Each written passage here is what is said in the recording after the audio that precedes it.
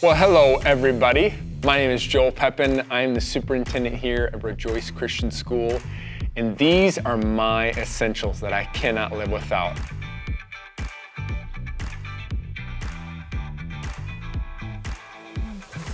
Obviously, starting with first things first, I've got to start. I can't live without my Bible. It's so important. I also, too, am a huge journaler, so I love writing about what I'm learning. I use my phone a lot just because I love to read commentary. David Guzeg is one of the guys that I use, Matthew Henry, a couple different people that I just love to use, and whether it's also a journal, devotional as well, I use that. So that is a lot of the essentials that I use. And I also, too, I love to listen to elevation worship. That's on Pandora.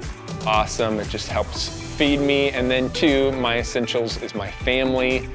That's obviously so very and vitally important to me. My beautiful wife, Tanya, who many of you know, Mrs. Pepin, and then my kids, Whitley and Drexel. So that's one item. And in the morning when I am reading, let's see here, this next thing that I have is I obviously need drink coffee.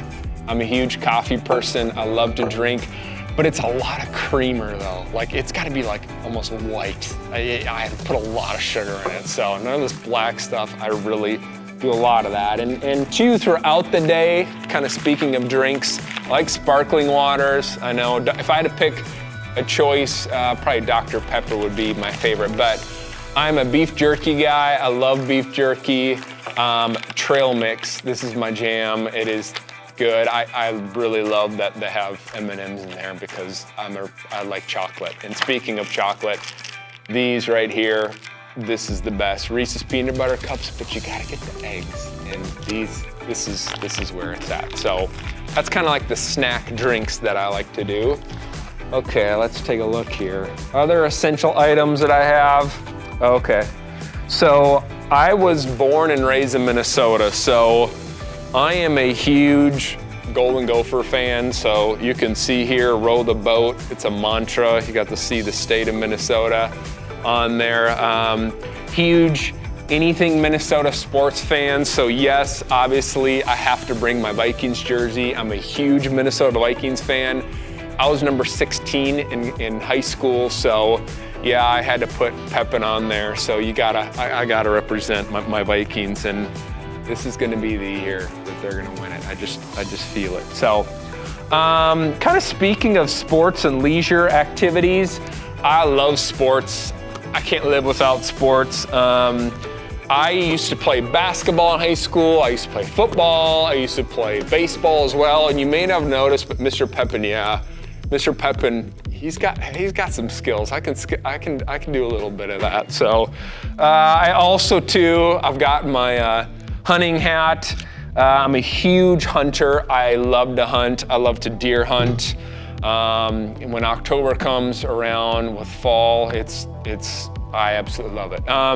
Also too, I love to work out. If I didn't work out in the morning, it just helps relieve stress. I do weights typically about 3 days a week, and then about 2 days a week, I'm either running or doing some type of thing at home. So these are definitely essentials for me. Wow, that was really heavy. All right, let's see what else we got here. Oh yeah.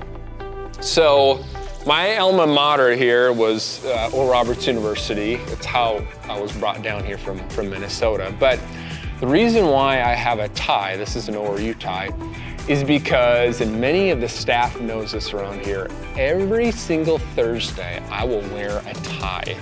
I've just been doing this as long as I've been in education. I started this about 4 years in when I started teaching. I had all these ties from Oral Roberts University when they were required ties. And I just thought, you know what? I'm gonna start Thursday tie day. And it has been a tradition, so if you see me around campus in a tie on Thursday, which actually works out pretty well because we have chapel up here at the middle school, high school in those days, but Thursday tie day, I will always be wearing it. Let's see, last but not least, I think I've got is books. I am a leadership. I love anything leadership. And so you can see I've got my earbuds here. that I love to listen to. If it's any podcasts, I love like Craig Rochelle's leadership podcasts are so good. I listen to a teacher podcast. Stone Street has one on like biblical worldview. But I also love reading, and this is one of my favorite leadership books. It's called The Advantage by Patrick Lencioni. It is a phenomenal book, and some of you may have heard about a thing we use at Rejoice called the playbook. So maybe it's the coach inside of me, but also this is where I got that concept. Extreme Ownership, this is a phenomenal leadership book that I love. And then Good to Great by Jim Collins. This is one of my favorite leadership books. I also love, like right now, I'm listening to 21 Irrefutable Laws of Leadership by John Maxwell. He is a phenomenal, which many of you know, phenomenal book writer. So I think as far as that goes, for me, I think that these are my essentials.